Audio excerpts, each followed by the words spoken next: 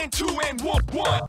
What's going on, everybody? Today we are learning about the medic class, and basically what that looks like is going to our abilities, and we're going to talk about the medical tree and what you should be taking if you are playing that role. And since I've been playing this game, I've always been the sort of healer on the team. I've been that medic class, and it's pretty fun, actually. It's not like how other games are, and you know, being that healer on the team or something like that is pretty boring sometimes. But no, this is actually pretty fun, and so I'm going to teach you guys about how to actually play this efficiently.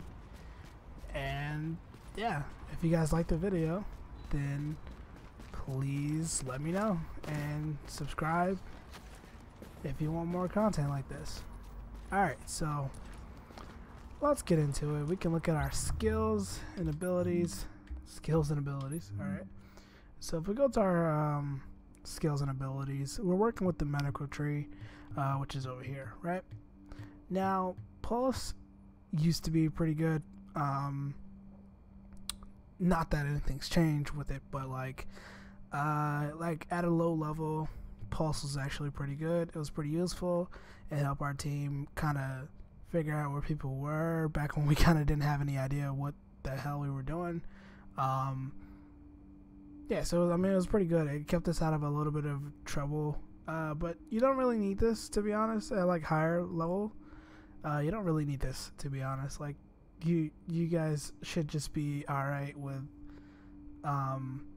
figuring out where people are, and or even I'd say if there's somebody else on your team, make them have Pulse. You don't really need it.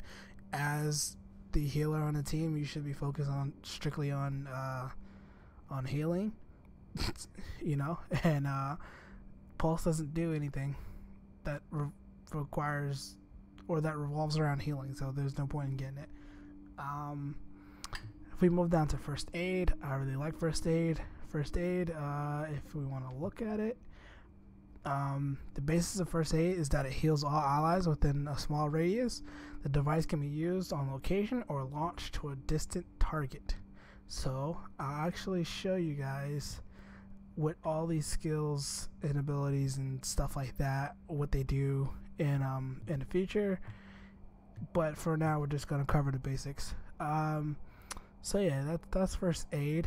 You have your mods that you can add to the first aid.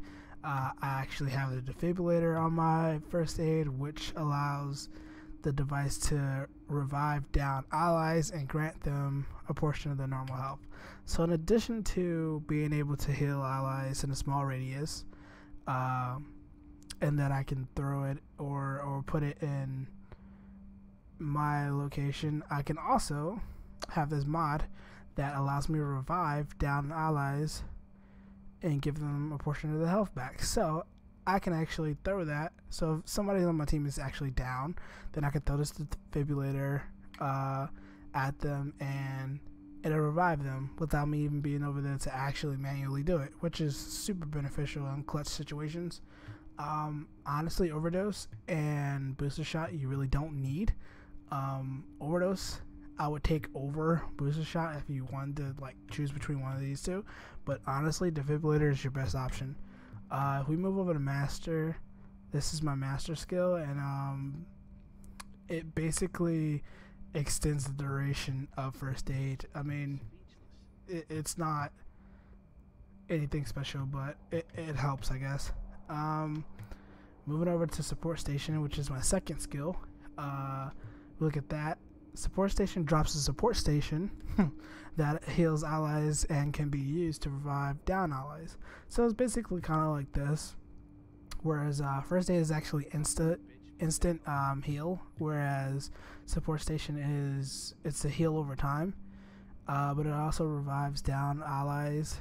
And the mod that I have for this is actually life support, which drops a revival station that automatically revives. So instead of it being like the normal, I guess, cast time for reviving somebody manually.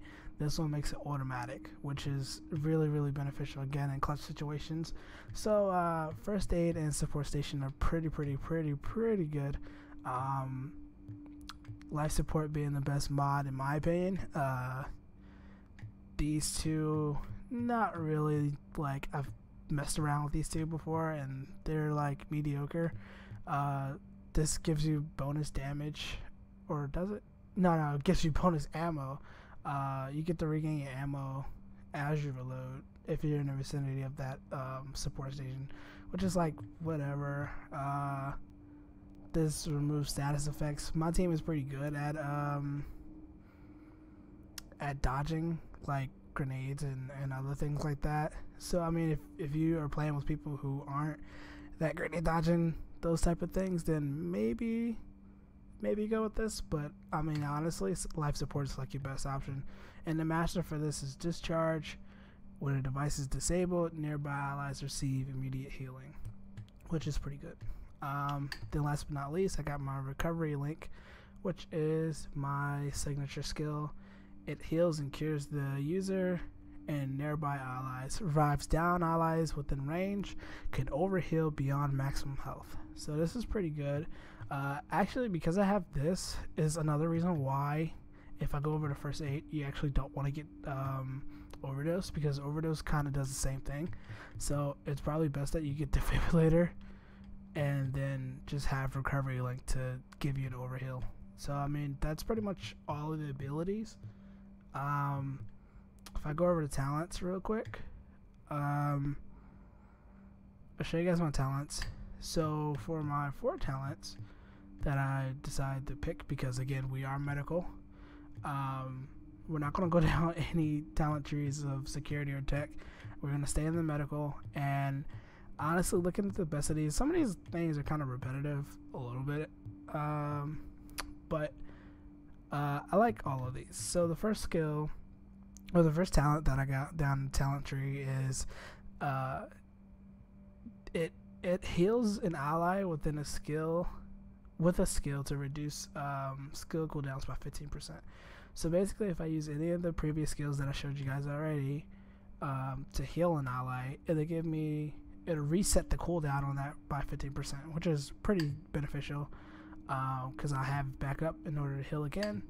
Battle Buddy, revive a down agent to reduce incoming damage by 50% for 10 seconds for both players, which is really good, because there's a lot of times where some of us go down at the worst time, and being able to block some of that damage is actually pretty helpful.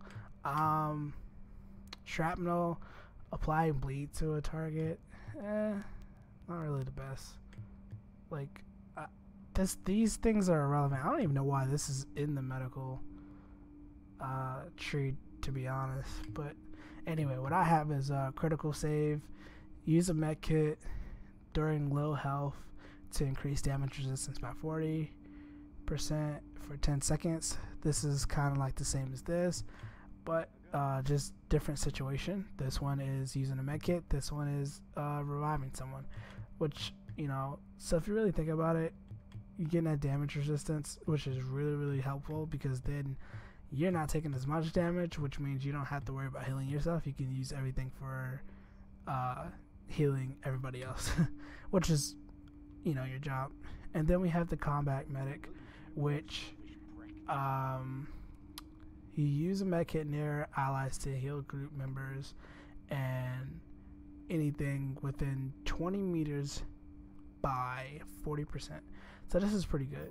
Stay cool. And I have an issue with you. I don't know why that guy bumped into me, but anyway, yeah. So if you guys use a med kit, one of your med kits, then you're actually able to heal your group if they're in like the small vicinity of you. If you use your med kit on yourself, then it actually heals other people too. And I think that comes from like perks and stuff like that. But well, no, it comes from the talents. I just read it. But if you look at perks, it allows me to actually have 5. So if you guys can see that healing symbol, and I have 5. I have 5 med kits on me right now, which you can get by having those perks. And the perks don't really need to go down that, but as you can see, this first one right here increases med kit inventory by 1 slot, and like, these perks really help. See, here's another increased med. So they allow me to carry a whole bunch of med kits, which I can also use as a heal for other people, and then it's instant. And I'm actually going to show you guys some of my skills in the next video. I'm going to be like live. I think we may even go to the dark zone, and I'm going to show you guys how to use these skills and what they look like. So hope you guys enjoyed the video, and please share it with anybody else who you think would enjoy it. But yeah, the next video I'm going to show you guys exactly how to use your skills and when and where to do it, so that way you can play the medic class effectively. Thanks for watching, and I'll see you in the next video.